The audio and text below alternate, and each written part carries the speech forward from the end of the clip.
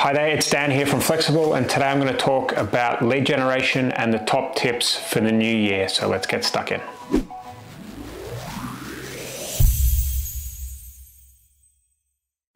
Alright, so the first tip, and this is my most obvious tip, it always is, and you've always got to remember this before anything, is that you need to have an offer that converts.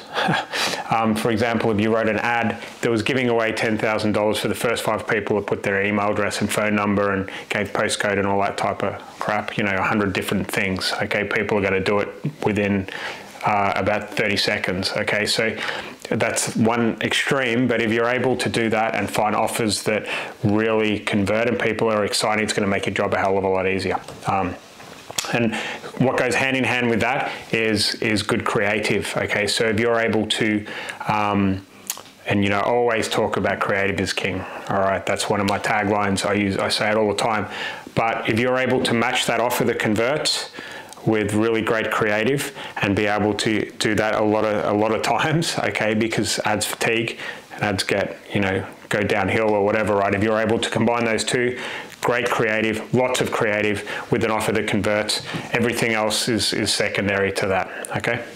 So leading on from creative is king. All right, what we're seeing in lead generation, in the underground parts of the lead gen world, we're seeing people that are absolutely killing it, doing 6 figures a day in lead gen, and they're doing that not because they're anything special, it's because they're leveraging tools to be able to help them with getting more creative up without having to do it manually. And we've done a whole video on this. You'll be able to find the link up here, where we talk about Jarvis.ai, and it'll enable you to be able to create, let's say you have one winning ad, one winning headline, one winning copy, one, obviously they don't do images, right? But you can take that headline and copy on Facebook and spin it 500 times if you want, and then you can match them with each other and do all sorts of cool stuff like that.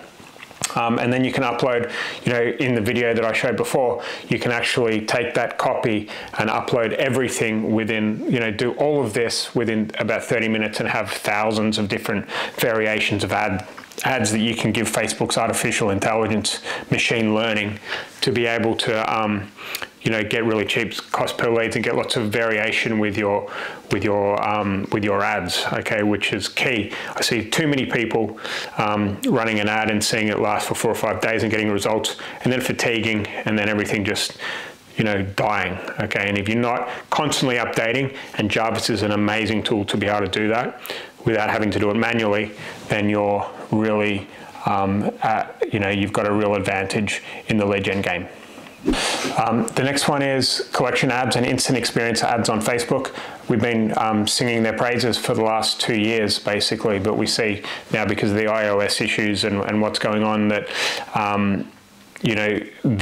it's much easier if you can keep the traffic on Facebook for longer. All right, if they click on an ad.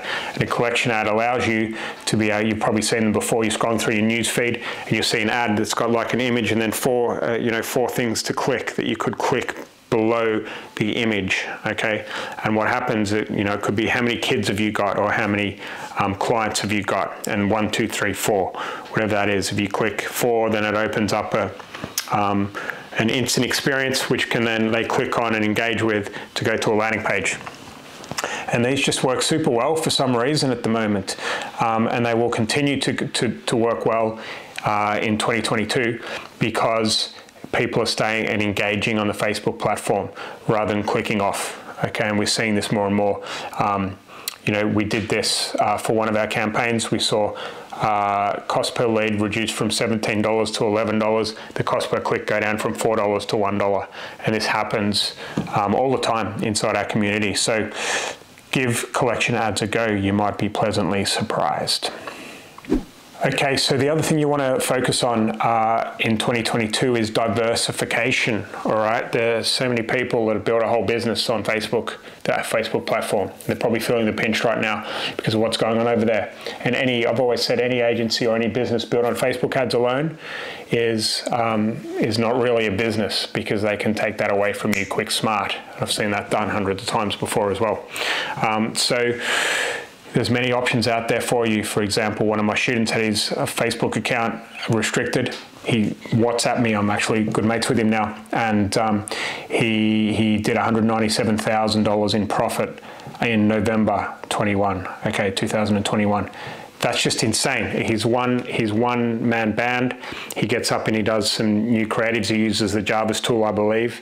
Maybe even doesn't even do that. But he gets up, gets his YouTube ads up each morning, does 3 or 4 new creatives, fire them into his account, and it's just a one man band with a few freelancers. His overheads are tiny. He's in a few niches. Performance-based lead gen model, and he's absolutely crushing it with YouTube ads. So if you're just relying on Facebook ads, there's YouTube, there's the display network, there's search. We've just done some great training on search. If you want to know more about that, then comment below. How to get search quality leads for Facebook ads prices. Okay, so then you've got Twitter ads. You know, there's so many different platforms available to you. All right. One tip, and I learned this the hard way, so I've got the hiccups here. Don't try and do more than 2 ad platforms at once if you've got a small team, because you're going to get distracted. You're never going to do it well enough. You just spread too thin. So I'd get Facebook dialed in. If you've got Facebook, hand it off to your media buyer or whoever that is, and get another media buyer yourself to move into search or TikTok ads or whatever the hell you want to do, and just focus on those 2 things only. All right, then get that dialed in, and then you might even be able to think about a 3rd ad network, but probably not. Okay, I don't think you're going to need it, because 2 ad platforms with there's probably going to be enough volume for you there anyway.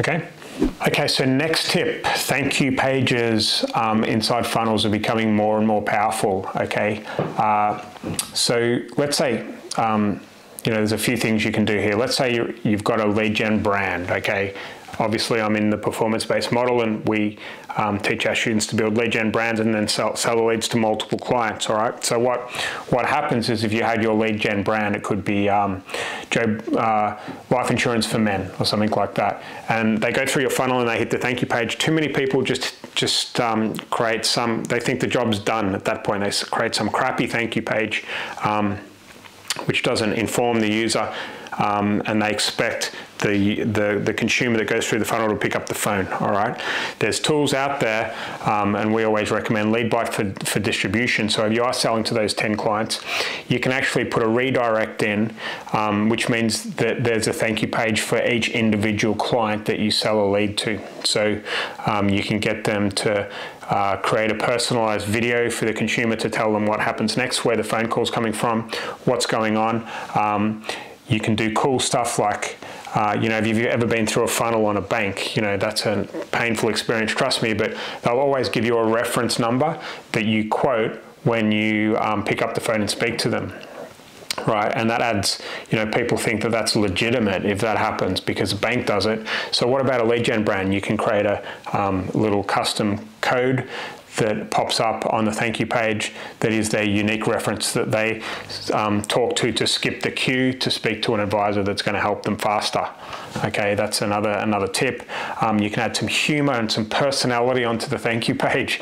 If no one likes a really boring, dry company to deal with.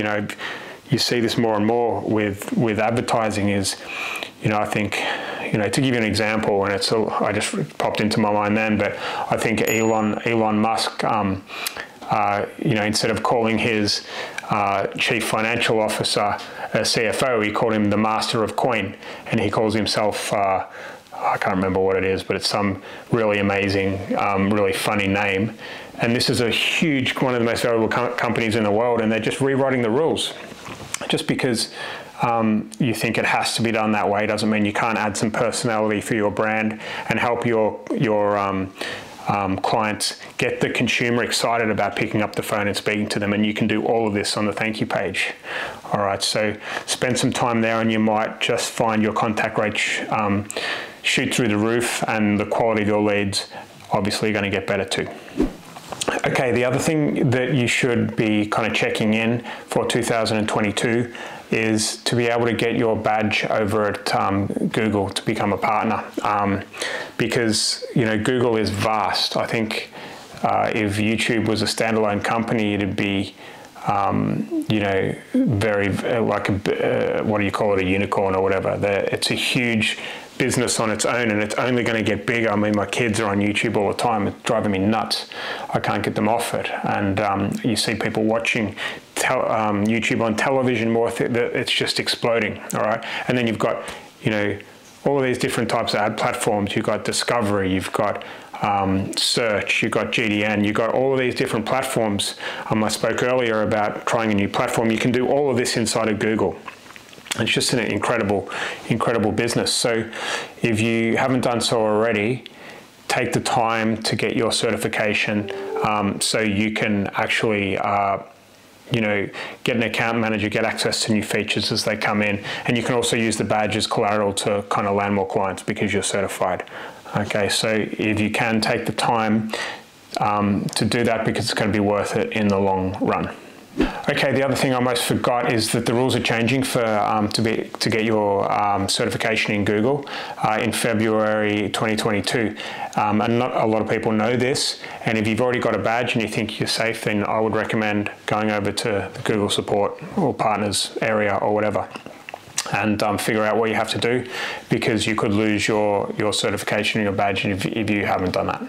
Thank you so much for watching this video. If you enjoyed it, then please hit the like button below so we can create more content like this. If you have any questions at all, just type a question in the comments box and we'll get back to you. And the last thing is, so you're first to be able to see more content like this once it's created in the lead gen space, then subscribe to this channel.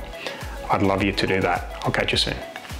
And just one other thing before I go, if you like the idea of the performance-based model and pay per lead, I have a game plan where I show you how to escape retainer hell with lots of clients doing lots of stuff and being a master of none, and moving to the performance-based pay per lead model where you can replace all of that crap with one job only, and that is to generate leads. I'll take you through a game plan of how one of my students did it, and how it's just changed his life. I hope you enjoy it. Click the link I think it's pinned to the comments box, and I'm sure you'll enjoy it. It's free.